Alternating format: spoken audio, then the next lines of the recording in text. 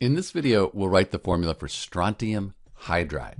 So let's first write Sr, that's the symbol for strontium, and then hydride, that's the hydrogen, that's going to be H.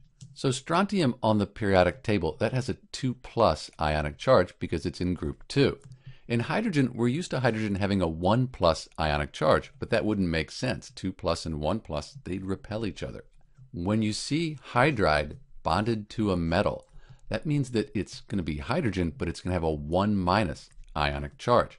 So in this case, if we want this all to add up to 0, since strontium hydride, it's a neutral compound, it doesn't say ion after it, we're going to need to have 2 of these hydride ions. 2 times 1-, that would give us 2-, then that would balance out the 2+.